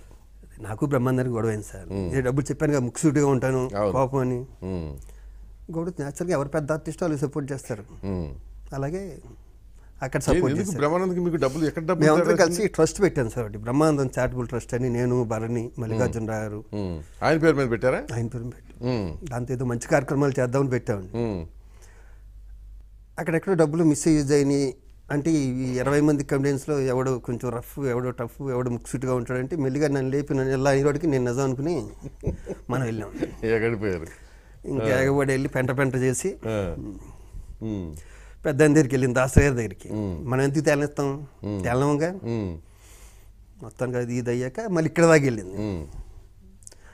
ఆ వంకొంకతో ఆయన చూస్తాను పరిటాల గారిని. ఎవరు? ఆ వంకతో ఆయన కూడా చూస్తాను పరిటాల రావు గారిని. ఎక్కడ పోతాయి సార్ బుద్ధులు అలా. ఇప్పుడు సాల్వ్ అయిపోయిందా? అప్పుడే ఆయనతో ఎందుకు చాలామంది విభేదిస్తుంటారు? బ్రహ్మానందంతో చాలామంది చెప్పారు. అది ఆయనకే తెలియాలండి, నాదైతే అది. ఓకే, సో మీకు కూడా ఒక అభిప్రాయం ఉంది ఆయన విషయంలో? ఎవరి విషయంలో అండి? బ్రహ్మానందం విషయంలో ఉందండి. ఏమో హోటం లేదు అక్కడ. తర్వాత మీ ఇద్దరం మాట్లాడుకుంటాం, ఫోన్ చేస్తున్నాం. సరే, మాట్లాడుకోవటం వేరు, అది వేరు. ఎందుకంటే సినిమా ఇండస్ట్రీలో లౌక్యం అనేది ప్రథమ అవసరం కదా. కానీ మీలో కొంచెం తక్కువ అనుకుంటుంది ఏదండి లౌక్యం. ఏమో సార్, నాకు అందరూ బాగుంటుంది సార్. నేను నా మనవరాలకి ఇప్పుడు 9 నెలలండి. మనవరాలకి దాని మీద ఒట్టండి. ఈ రోజు కొంచెం దండం పెట్టుకోవడం రాదు సార్. ఇలా పెట్టుకున్నాను అనుకోండి, దండం అందరూ బాగుండాలి, అయిపోయిందండి పూజ. వీళ్ళు సత్యనారాయణ వ్రతాలు మొన్న నన్ను తీసుకెళ్ళి తిరువన్నామలైలోను అయిపోతుంది 2 hours అని చెప్పండి యాగం చేయించారు సార్ మా అబ్బాయి కోసం. ఏం యాగం అంటే చాలా పెద్ద యాగం అండి. 7 hours పట్టిందండి. ఆ 7 hoursలో అండి 2,000-3,000 సార్లు లెగిసి కూర్చుని నుంచుని అటు తిప్పుకుని ఇటు తిప్పుకుని నిలకడ. ఎందుకంటే అండి ఆ భక్తి కూర్చోగానే అందరూ బాగుండాలి, అయిపోయింది, పూజ అయిపోయింది. ఆ 7 hours నాకు సంబంధం లేదండి. అందరూ బాగుండాలని దండం పెట్టుకుంటే నాకు అయిపోయింది అనుకుంటాను. అందరూ బాగుంటే నేను కూడా బాగుంటాను ఫీలింగ్. అవును, అలా అని నేను తిరిగిన గుళ్ళు ప్రపంచంలో ఎవడు తిరిగి ఉంటాడు, సారీ చాలా మంది తిరిగి ఉంటాడు. నేను అటు మానస సరోవరం నుంచండి ఇటు. ఎందుకు తిరిగారు మరి? దేవుడి మీద నమ్మకం లేని వాళ్ళు? మా మిస్సెస్ అండి. ఓహో, ఆవిడకి అపారమైన నమ్మకం. అపారమైన రమణ మహర్షి భక్తురాలు, అపార నమ్మకం. సో ఆవిడ నమ్మకం, మీ అపనమ్మకం బ్యాలెన్స్ అయిపోయింది. మాకు శ్రీకాంత్, వాడికి బాగా నమ్మకం అండి. శ్రీకాంత్కి బాగా గుళ్ళనే తిరుగుతాడు. Best friend Srikanth, hero Srikanth best friend. అంటే ఇండస్ట్రీలో చెప్పాల్సి వస్తే బెస్ట్ ఫ్రెండ్ శ్రీకాంత్ అండి. భరణి, నాగబాబు కూడా. ఓకే, ముగ్గురు బాగా పంచుకుంటారు అన్ని విషయాలు. బాగా అంటే ఒక్కొక్కరు షేర్ ఒక్కొక్కలా ఉంటుంది సార్. అదేలే, భరణి నేను ఉంటే ఒకలా ఉంటుందండి, నాగబాబు నేను ఉంటే ఒకలా ఉంటుంది, మా వాడితో మా బావతో వేరే విధంగా ఉంటుంది. మీరిద్దరు బాబా అనుకుంటారా? ఎట్లా ఇక్కడికి వచ్చాక పరిచయం? ఇక్కడికి వచ్చాక సార్ పెళ్ళాం చేస్తే వినాలి సినిమా షూటింగ్లో కొంచెం ఇద్దరం కలిసి ఒక రూమ్లో ఉండేవాళ్ళం. ఓకే, అలా. సార్ ఇప్పుడు ఎంత 40 ఏళ్ళ 35 ఏళ్ళ మీరు వచ్చి ఇండస్ట్రీకి వచ్చాను? 32 అండి, 85 సార్. సో 32 yearsలో మీరు నేర్చుకుంది ఏంటి ఇక్కడండి? స్వార్థం కావాలి, బతకనేర్చిన తరం కావాలి, ముక్కుసూడి తనం పనిచేయదు, కోపాన్ని తగ్గించుకోవాలి, సినిమా కెమెరా ముందు కానీ కెమెరా వెనకాల ఎక్కువ నటించాలి. ఈ నేర్చుకున్నాను సార్. నేర్చుకుంటే టైం అయిపోయింది. నవ్వుతారండి. నువ్వు ఎక్కాల్సిన రైలు జీవితకాలం లేదు, అవి ఏమీ మనలో లేవు. ఏంటంటేనండి, కానీ లేకుండా 400 సినిమాలు చేసి ఒక 10-15 సీరియల్ చేశారంటే నేను గ్రేట్ అండి. నాకు ఎంతసేపు సార్ నవ్వేవాళ్ళు. నాకు ఎప్పుడు మీరు ఇన్ని ఉంటారు ఎక్కడ చూడండి, ఎప్పుడు గొడవలు పెట్టుకోవడం అవి ఉండవని. ఎవరు ఎక్కువ నవ్వుతారో వాళ్ళు కనెక్ట్ అయిపోతానండి. నేను మ్యాక్సిమం ప్రాక్టికల్ జోక్స్ మీద బతికేస్తాను. అవి పేకల మీద తెచ్చేసుకుంటాను. అవి కూడా నవ్వుతూనే ఉండాలి ఎంతసేపు. బాగా నాకు ఆ కాంట్రవర్సీలు, ఒకరి మీద ఒకరు చెప్పుకోవటాలు, అవి పెద్ద ఎందుకు ఎక్కువ అండి. దాన్ని కూడా నేను కామెడీగానే ఉంటాను మ్యాక్సిమం. ఎంత ఉంటాను సార్? ఎంత వయసు ఇప్పుడు మీది? 56 అండి, 1961 సార్. ఇప్పుడు చేతుల్లో సినిమాలు బాగున్నాయి? బాగున్నాయి సార్. సినిమా లేకపోయినా కూడా సార్ హ్యాపీగా ఉన్నాను సార్. ఓకే, కంఫర్ట్ పొజిషన్లోనే ఉన్నాను ఇప్పుడు. నాకు వేరే ఆదాయం ఉందా ఏమన్నా? నాకు వేరే ఆదాయం ఏం లేదు సార్. మరి సినిమా లేకపోతే కంఫర్ట్గా ఎట్లా ఉంటారు? బ్యాంక్లో డబ్బులు ఉంటాయి కదండి. అవి ఎన్ని రోజులు ఉంటాయి? కూర్చొని తింటే గొట్లైనా కరిగిపోతాయి కదా. కరుగుతాయి కానండి, నాకు వ్యవసాయం పిచ్చండి. నేను ఏం పెట్టినా డబ్బులు దాని మీద పెడతాను. ఓకే, వేరే బ్యాడ్ సిగరెట్లు విపరీతంగా 100 ఏళ్ళకి సరిపడి కాల్చేసానండి. సిగరెట్లు 100 years సరిపడి, 2 జీవితాలకు సరిపడా. ఇప్పుడు నా గోర్లు, నా వెంట్రుకలు ఏమన్నా మీరు టెస్టింగ్ పంపిస్తే 200 years సంబంధించి కాల్చేసాను. ఇప్పుడు జనానికి ఇది ఒక నాలెడ్జ్ వచ్చింది. అవును, డ్రగ్స్ వాడేవాడు గోర్లు వెంట్రుకలు ఇవన్నీ. ఎవరు నెపోలియన్ ఎవరు వాళ్ళ పేపర్ చదివా, అతను ఎప్పుడో చనిపోతే అతను గోర్లు మనం టెస్టింగ్ పంపిస్తే అతను పలానా విషయం వల్ల చనిపోయాడని చెప్పి రిపోర్ట్ వచ్చింది. అలెగ్జాండర్ ఎవరిదో 13 ఏళ్ళు సార్ మానేసి సిగరెట్లు మానేసి. మళ్ళీ ఇంతవరకు అగ్గిపెట్టి కూడా ముట్టుకోలేదు. మళ్ళీ ఏదైనా నిర్ణయం తీసుకుని అంత స్ట్రాంగ్గా ఉంటాను. అంతేలే, ఆ టైప్ క్యారెక్టర్ ఇట్లాగే ఉంటుంది. ఫ్లెక్సిబిలిటీ లేదు కదా. అవునండి. ఫ్లెక్సిబిలిటీ లేనప్పుడు ఏంటంటే రిజిడ్గానే ఉంటుంది. అవును. మానేయకూడదంటే మానేరు, మానాలనుకుంటే మానేస్తారు. అంటే అంతకుముందు చిరంజీవి గారి మీద ఒట్టేసి మానేశానండి, మా ఇంట్లో వాళ్ళ మీద ఒట్టేసి మానేశాను, మా పిల్లల మీద ఒట్టేసి మానేశాను, చాలా మంది మీద ఒట్టేసి మానేశానండి. మానేసి మళ్ళీ వచ్చారు. మానేసి మళ్ళీ వెంటనే ప్రతి డిసెంబర్ గంటకా 2 గంటలకి ప్రతి డిసెంబర్ 31 మానేసామనండి. జనవరి 1 స్టార్ట్ చేసాం. అదే అది కూడా పెట్టుకునేవాడిని. డిసెంబర్ 31 అయితే గుర్తుంటుంది, ఎవరిని మానేసామంటే ఈ లోపు ఇండస్ట్రీ మొత్తం చెప్పేసామండి, నేను సైడ్ మానేశానండి. గంటలో ఫోన్ చేసేటవాడిని. మళ్ళీ ఫస్ట్ స్టార్ట్ చేశాను. ఒకరోజు శ్రీకాంత్ షూటింగ్ అండి, నేను మా సునీల్ ఇద్దరిది భీమవరమే. ఇద్దరు మా శ్రీకాంత్ ఏదో షూటింగ్ జరుగుతుంది, మేము ఇద్దరం రైల్వే ట్రాక్ మీద కూర్చున్నామండి. అలాగే చూస్తే నా పక్కన ఒక 5-6 సిగరెట్ పేకులు, మా ఆవిడ పక్కన ఒక 5-6 సిగరెట్ పేకులు ఉన్నాయి. తనే చూసి అన్నయ్య ఎలా అయితే మనం ఎంతోకాలం బతుకున్నాడు, మానేద్దామన్నా, మానేద్దాం ఒట్టేసాడు. ఒట్టేసాక నేను మానేసాను సార్. తర్వాత గంట తర్వాత మా బావ వచ్చి ఆడు మానలేదే, బాత్రూమ్ వెళ్ళి కొట్టేసాడు సిగరెట్, ఇప్పుడు చూశాను అన్నాడు. నేను మానేసాను సార్. మళ్ళీ ఈ రోజు వరకు ముట్టుకోలేదు. అది సునీల్కి దక్కుతుందండి. సో రైలు పట్టాల సాక్షిగా సునీల్కి ఇచ్చిన మాట ప్రకారం సునీల్కి ఇంతమంది మీద వేసండి. అదే సునీల్కి ఇచ్చిన మాట ప్రకారం సునీల్ మానేయాలి. ఇప్పటికి మానేదనుకుంటా. అదే ఒకసారి మధ్యలో ఎప్పుడే కనిపిస్తుంది, ఆయన ఎదురుకుంటే కాల్చాలంటే అది ఇబ్బందిగా ఉందన్నయ్య అన్నాడు ఒకసారి. నేను మళ్ళీ 13-14 ఏళ్ళు అవుతుందండి. ఇంకేమున్నాయి బ్యాడ్ హ్యాబిట్స్? 2 వెగలేస్తా. అయ్యేమందులేదు భీమవరం కాబట్టి తాయి దొల్లకుండా ఉంటే చాలు పడిపో. అబ్బే అసలు మీరు ఆ ఛాన్సే ఇవ్వను. ఇంక వేరే హ్యాబిట్స్ ఏం లేదు సార్. భీమవరం కాబట్టి అండి ఎప్పుడైనా కోడి పందాలకు వెళ్దాం అనుకుంటాను ప్రతి సంవత్సరం. ఎప్పుడో లాస్ట్ ఇయర్ ఎప్పుడు వెళ్ళాను. అదే ఉంది. ఇవన్నీ ఏంటంటే ఊరికే ప్రాంతాలకు బట్టి ఉండే అలవాటు. ఒకవేళ నాకు వేరే ఏమన్నా ఉన్నా మీకు తెలియకుండా ఉంటాయి. అది సర్లేండి, అది ఓకే. అంటే మిగతా పెద్ద స్కాండల్స్ ఏం లేవు, గొడవలు తప్ప. గొడవ కూడా ఒకటేలేండి, అదే పెద్ద గొడవ. ఏ గొడవ అయినా నేను అనేది ఏంటంటే న్యాచురల్గా ఏజ్ వచ్చే కొద్దీ కొన్ని మనం నేర్చుకుంటాం, లేకపోతే తగ్గించుకోవటం ఇట్లాంటి చేస్తూ ఉంటాం కదా మనకున్న అవలక్షణాలని. ఇన్ని 32 ఏళ్ళు ఇండస్ట్రీలో ఉండి కూడా అడుగడుగునా మీకు కావాల్సింది అక్కడ లౌక్యం. కానీ అది నేర్చుకోపోయారు. ఈ ముక్కోపం ఇవన్నీ కూడా ఎలాగ కొనసాగించడం అనేది అసలు నాకు ఆశ్చర్యం. అది ఇప్పుడు ఓకే మీరు అన్నట్టు ఏంటంటే మీకు అదృష్టం కలిసి వచ్చేది, కొన్ని అవకాశాలు రావచ్చినాయేమో కానీ, బట్ అదర్వైజ్ ఇంకా పైకి వచ్చేవాళ్ళం అని ఫీలింగ్ ఉండేదా ఈ లేకపోయి ఉంటే? సార్ దాసన్ గారు అన్నారండి, నువ్వు రావాల్సిన పైకి రాలేదే అని. మీరే చెప్పాలి సార్ అని. ఎవరిని అడగో క్యారెక్టర్ అన్నాడు. అవసరం నాకు ఇంతవరకు రాలేదు సార్, అందుకే రాలేదన్నాడు. మరి సార్ నేను అవసరం అయితే సార్ అండమాన్లో ఉన్న తీసుకొస్తారు, నేను అవసరం లేకపోతే అన్నపూర్ణ స్టూడియో పక్కన తీసుకోరు. అది వేరు. అది వేరే ఎలా అవుతుంది సార్? ఎట్లా అడగందా అమ్మాయినా పెట్టదంటారు కదా సార్. ఇది అడిగినా పెట్టరు సార్ వాళ్ళ అవసరం. అది నేను అదే చెప్తున్నా. ఇప్పుడు ఎట్లా ఉంటుందంటే, ఇప్పుడు మనిషి ఎదురుగుండా ఉంటే సర్క్యులేషన్లో ఉండి గబిక్కి అరే మన శివాజీ రాజా ఉన్నాడు కదా అని గుర్తుకు రావచ్చు. మీరు టచ్లో లేరనుకోండి, ఆ ఫ్రేమ్లో నుంచి వెళ్ళిపోతారు మీరు. నేను పాసిబిలిటీ చిరంజీవి గారు ఒకసారి మాట అన్నారు సార్, దానికన్నా నాకు గొప్పదేం లేదు. ఈ రోజు వరకు శివాజీ రాజు ఒక్కడే నన్ను అడగలేదన్నారు. అది చాలు సార్ నాకు. ఆయనతో 100 సినిమాలు చేసినట్టు ఇంతవరకు చేయలేదు, నేను ఒక్కడే చేయలే. నేను నాజర్ గారు చేయలేదు సార్. విచిత్రం, అక్కడ ప్రెసిడెంట్ ఇక్కడ ప్రెసిడెంట్. మొన్న 150 నాజర్ కూడా చేస్తాడు, ఇది కూడా చిరంజీవి గారు అన్నారు. నాజర్ కూడా చేస్తాడు, నా పక్కన నువ్వే చేయలేదు అన్నారు. కరెక్ట్, మీరు అడగలేదు కదా. నేను అడగను సార్. ఏంటి అంత అభిజాత్యం ఎందుకు సార్? నాతో చిరంజీవి గారు యాక్ట్ చేయలేదు కదా సార్. బాగుంది అది.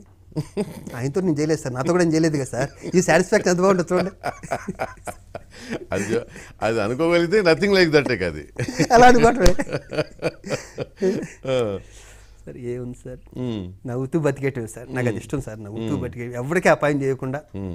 సార్ కొన్ని చోట్ల మోసం అంటే నాకు ఇప్పుడు అర్థమవుతుంది. దాని ప్రకారం ఏంటంటే లోపల ఏదో ఆవేదన కసితో నవ్వుతూ ఉంటానేమో అనిపిస్తుంది. నేనండి అభిప్రాయం లేదు సార్. అయ్యో అస్సలు ఈ వ్యవస్థ మీద ఉన్న కోపంతో అభిప్రాయం లేదు. ఈ అమ్మంతా మోసం, కుళ్ళు, కుట్ర అని అట్లా అనుకుంటూ అభిప్రాయం లేదు. నేను ఏమన్నా పెద్ద జెన్యూన్ అండి, లేకపోతే ఏమన్నా మీలో జెన్యూనెస్ ఎంత పర్సెంటేజ్ ఉండొచ్చు?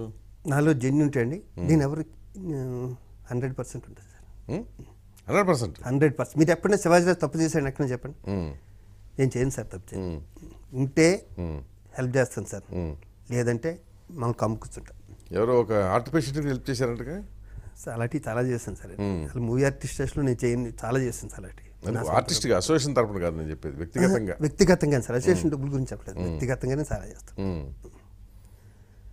నేను అలా చేయకపోతే నా సీట్లు కూర్చోబెడతారండి. ఏంటి కాంట్రవర్సీ లేకుండా పిన్ డ్రాప్ సైలెంట్గా ప్రెసిడెంట్ చేస్తారు సార్. మంచి క్వాలిటీలు ఉంటాయి, ఇది బ్యాడ్ క్వాలిటీలు ఉంటే కోపం, టెంపర్మెంట్ టప్పున వస్తుందండి బీపీ. మా అన్నయ్యకి వచ్చినట్టు. ఆయనకి 5 నిమిషాలు తగ్గుతుంది, నాకు 3 నిమిషాలు తగ్గిపోతుంది అంతే. సో అక్కడ పోటీ పడతారు తగ్గించుకోవడంలో కూడా. మీ ఇంట్లో మీ భార్య ఇప్పుడు చెప్పలేదా ఎందుకు ఈ కోపాన్ని?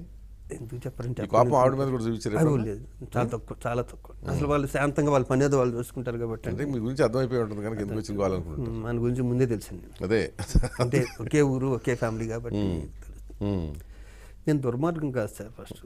ఓకే. చూడండి, ఎవరైనా సరే నేను ఎక్కడైనా అన్యాయం చేశాడా, శివాజీ లేకపోతే నా క్యారెక్టర్ కొట్టేశాడా, అసలు అడగినప్పుడు ఇంకా కొట్టేసే సమస్య రాదు. అంతే కదండి. అవును, అడిగితే వచ్చే అవకాశాలు కూడా నేను తమ్మిని బిమ్మిని చేయలేనండి. అది కరెక్ట్. వచ్చిన వేషాన్ని మాత్రం అండి ప్రాణం పెట్టి చేస్తాను సార్. అందుకని ఇంతకాలం ఉన్నా. వచ్చిన వేషాన్ని మాత్రం ప్రాణం పెట్టి చేస్తా. షూటింగ్ లేట్కి వెళ్ళను. సో యాక్సిడెంట్ జరిగి ఉండకపోతే మీరు ఇంకా చాలా ఉన్నతంగా ఉండేవాళ్ళ? ఇంకో 150-200 సినిమాలు చేసేవాడిని. అవునా? నేను ఒక సంవత్సరం 25-30 సినిమాలు చేసిన సంవత్సరం కూడా ఉందండి మద్రాసులో ఉన్నది. ఓకే.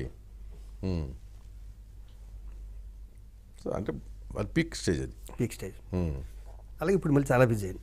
మధ్యలో గ్యాప్ తర్వాత 2 ఏళ్ళు కొంచెం నాకు మన శ్రీమంతుడి తర్వాత అండి మళ్ళీ బాగా బిజీ అయింది. మ్యాక్సిమం హైయెస్ట్ రెమ్యునరేషన్ ఎంత తీసుకున్నారేంటి?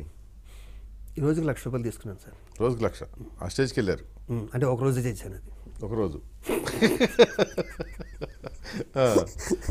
రామ సత్యనారాయణ మా బేవరమే.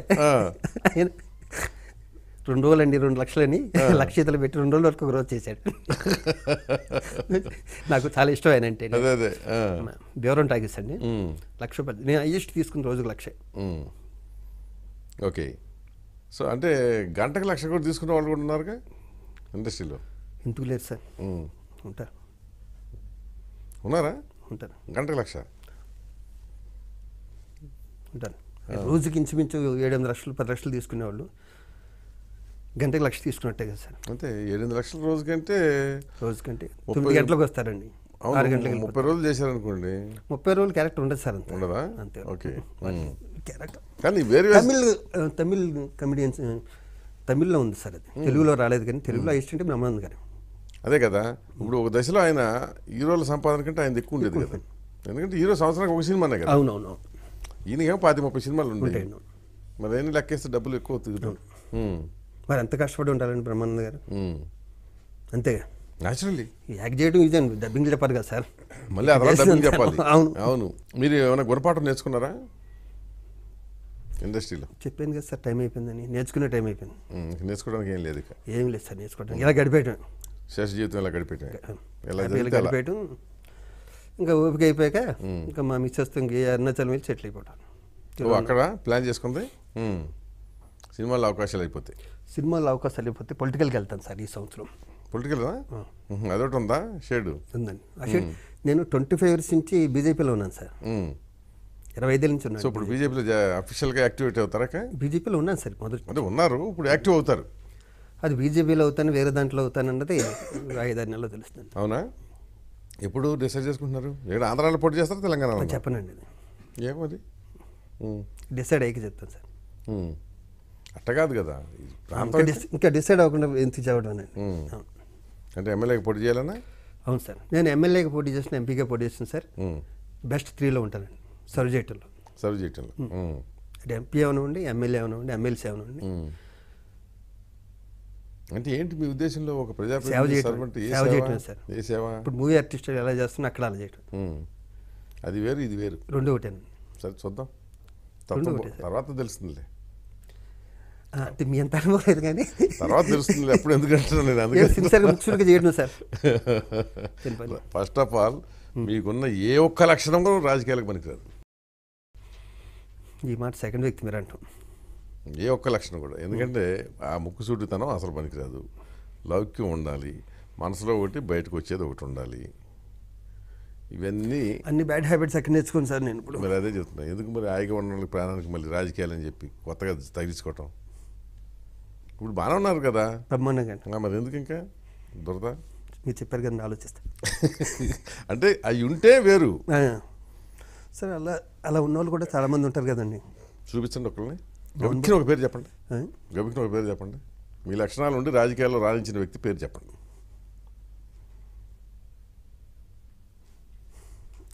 ఎత్తుకుంటున్నారా? ఏది ఎత్తుకుంటున్నాను. ఎతకండి. ఎంతసేపు కావాలి టైము? ఒకవేళ ఇంటికి వెళ్ళి తర్వాత చెప్పినా సరే మధ్యలో వేస్తాం పేరు. వద్దని చెప్పను. మంచిగా కదా అది, రాణించిన వ్యక్తి పేరు. దీన్ని పని చేయనంటారు. పని చెప్తే నాకు ఉంది కదా సార్, మూవీ అడ్మినిస్ట్రేషన్, ఆ తృప్తి అక్కడే పొందుతాను. నా అభిప్రాయం. ఎందుకంటే నేను ఇప్పుడు గంట పైగా మాట్లాడిన తర్వాత మీ మీద నాకు ఏర్పడిన అభిప్రాయం అది. ఓకే, చేయొద్దని నేను అన్నాను, అది మీ ఇష్టం, మీ చాయిస్ అది. ఎందుకంటే ఈ లక్షణాలు వేరు, అక్కడ అవసరమైన లక్షణాలు వేరు. ఏమో ఆ పదవి కోసం ఇప్పుడు నేను మార్చుకోలేను సార్. నన్ను అది అర్థమైపోతుంది. మార్చుకునే లక్షణాలు మీలో లేవు అసలు. అది సాధ్యం కూడా కాదు. ప్లస్ అసలు కోపం అసలు పనికిరాదు అక్కడ. మరి అంత కోపం లేదు సార్. అంటే కోపం అని కాదు, ఎట్లా ఉంటుందంటే వాళ్ళ పరిస్థితుల్లో అందరూ తిడతారు, కానీ వాళ్ళది కూడా చాలా పిటీగా ఉంటుంది కొన్ని సందర్భాల్లో. ఏ 11:30కో ఎవడో ఫోన్ చేస్తాడు. ఊరికే ఫోన్ ఎత్తాడు అనుకోండి, ఏం మంచిగా ఉన్నావే అంటాడు. అరే మంచిగా ఉన్నావని ఇప్పుడు ఎందుకు అడుగుడు అంటే, ఏం లేదు ఫ్రెండ్స్కి ఇంత మందు కొట్టి కూర్చున్నావు, ఊరికి నువ్వు యాదికి వచ్చినావు. సరే, మాకు ఉండవనుకుంటున్నారు మీరు. మీది వేరు. అట్లా కాదు. మీరేంటంటే అక్కడ ఫోన్ దొరకకుండా చేసేస్తే చాలామంది ఫోన్లో అందుబాటులో ఉండరు, ఎవరు బారేస్తారు, ఎవరు పియ్యలు ఎవరు తగిలించుకుంటారు. వాళ్ళకి ఏంటంటే ఆడు ఫోన్ చేయగానే రాలేదనుకో లైన్లోకి, సరే రేపు రావా ఓట్లకి చూస్తా అంటాడు. ఇట్లా ఉంటాయి అక్కడ. ప్రతివాడు బెదిరించేవాడే కదా. మీ మురళీమోహన్ ఈ మధ్య ఒకటి చెప్పాడు. ఒక ఊళ్ళో ఇద్దరు ఫంక్షన్కి పిలిచారు ఈయన్ని, ఎంపీ కనుక, రాజమండ్రి ఎంపీ కనుక. సో ఆయన ఒక రూట్లో ప్లాన్ చేసుకున్నాడు, అది ఒక్కొక్కటి వెళ్తూ. సో ఫస్ట్ ముఖలది వచ్చింది, వాళ్ళ ఇంటికి వెళ్ళాడు. రెండో ఆయన ఇంటికి తర్వాత వెళ్ళాడు. రెండో ఆయన గేట్ దగ్గర నిలవేసేసి నువ్వు మా ఇంటికి రాక్కర్లేదన్నాడు. అదేంటంటే ఆడంటే నాకు పడతావు, ఆడింటికి ముందు నువ్వు వెళ్ళావు, నువ్వు నా ఇంటికి తర్వాత వచ్చావు, నాకు తల తీసేసినట్టుంది. పిలిచి మరి ఇంటికి రానివ్వలేదంట మురళీమోహన్. ఈయన అసలు సాఫ్ట్. ఏమై ఇప్పుడు అప్పుడు ఏం చేస్తారు మీరు అయితే?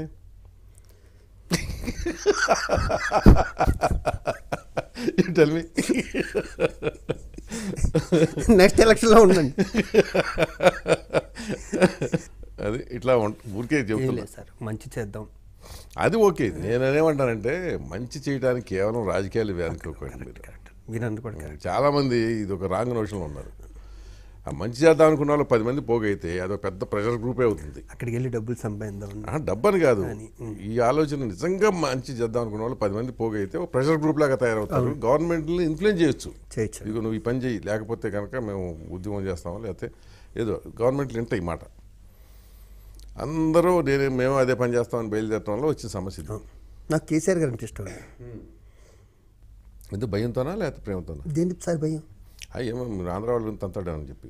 నేను ఆంధ్రావని ఎలా అవుతుంది సార్? నేను ఎందుకు పుట్టి పెరిగింది అక్కడే కదా. పుట్టి 17 ఇక్కడ 40,000 అండి. అది వేరు విషయం. అది రూట్స్ అంటారు కదా.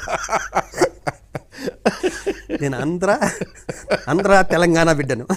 అదే ఆంధ్రలో ఉండి తెలంగాణ పెరిగిన బిడ్డ. నాకు ఎందుకు ఇష్టం సార్, ఆయన బాగా ఇష్టం చాలా. సో అది విషయం. అందుకనే ఏంటంటే అది సరే మీరు నిర్ణయం రాజకీయాల్లోకి వెళ్ళాలనేది నెల రోజులు తెలిసి చెప్తారు. వెళ్ళే విషయం లేనిది నీళ్ళు పోసేసారు కదండి. అనుభవంతో మీరు చెప్పారు, ఆలోచిస్తుంది. అదే పని ఆలోచించుకోండి, అది మీ ఇష్టం, మీ చాయిస్. అరుణాచలమే కరెక్ట్ ఏమో. అదే కరెక్ట్, ప్రశాంతంగా ఉండొచ్చు, అది హాయిగా ఉంటుంది. ఎందుకంటే ఇప్పుడు మీకున్న ఏకైక కోరిక ఏంటి? మీ అబ్బాయి మళ్ళీ సినిమాల్లో రాణించాలి. అంతేనండి కదా. అవును, అది ఎలాగ జరుగుతుంది. అది జరుగుతుందని నమ్మకం ఉంది, జరగాలని కోరుకుందాం. అవును. ఇంకా మీ కూతురు అల్లుడు హాయిగా సెటిల్ అయిపోయారు. ఎందుకు ఇంకా మీకు రంది? అదే బెటర్ అంటారు. కృష్ణ రామ అనుకుంటూ కూర్చోవచ్చు కదా. రావణ మహర్షి అనుకుంటూ కూర్చోమని ఏదో ఒకటి. అవన్నీ రూపాంతరాలు నామాంతరాలు. నేను విచిత్రం చెప్పుకుంటాను, అదే ఇంకో మంచి గుణం చెప్పుకుంటాను. ఎవరు మంచి చెప్పిన వింటాను సార్. నిజంగా ఎవరైనా ఏదైనా చెప్పారనుకోండి, ఓకే, చిన్న పెద్ద ఏం అదే, చూడండి, అదే. ఫస్ట్ వింటాను సార్. ఆ గుణం కూడా ఉందండి. నాకు బ్యాడ్ గుణాలతో పాటు అండి ఇది కూడా ఉందండి. ఓకే. నేను ఆలోచిస్తాను దాని గురించి. బ్యాడ్ గుణాల వల్ల ఏమో మీరే నష్టపోయారు ఎక్కువ, నేను నష్టపోతాను. సమాజానికి జరగల నష్టం. మోహన్ బాబు గారు చాలాసార్లు అంటారు సార్, నా కోపం వల్ల నేనే నష్టపోతాను. నాతోనే అన్నారండి. అవును, న్యాచురల్లీ నా కోపం వల్ల నేనే నష్టపోయాను కదా. అది చిన్నప్పుడే చెప్పారు మనకి పాఠాలన్నీ, తన కోపమే తన శత్రువు అని. మరి ఇంకెందుకు ఇంక దాని గురించి. అందుకనే అది సరే. ఇప్పుడు మీరు మార్చే పరిస్థితులు లేరు కనుక అది వదిలేద్దాం అక్కడ. వదిలేద్దాం. సో మీరు ఏంటంటే only rest of the life రాజకీయాల, రమణ మహర్షి ఆశ్రమం, అంటే సార్ రమణ మహర్షి ఆశ్రమం అంటే మా మిస్సెస్ అండి. అదే ఆవిడ కోసం మీరు. ఆవిడ కోసం నేను. అంటే నేను అనేది అంటే తిరువణామలలో ప్రశాంత జీవితం గడపాలనేది. అంతేనండి. ఎందుకంటే అక్కడ వాతావరణం ఆహ్లాదకరంగా అది ఉంటుందని. అంతే కదా. అంతేనండి. ఓకే, ఏదో ఒకటి ఎక్కడైనా సరే హ్యాపీగా ఉండి మంచి పేరు తెచ్చుకోవాలని కోరుకుంటూ thank you very much. Definite sir, మీకు మాట ఇస్తున్నాను సార్, ప్రాణం పైన చెడ్డ పేరు తెచ్చుకోవాలి. Okay, thank you. Thank you. నమస్తే.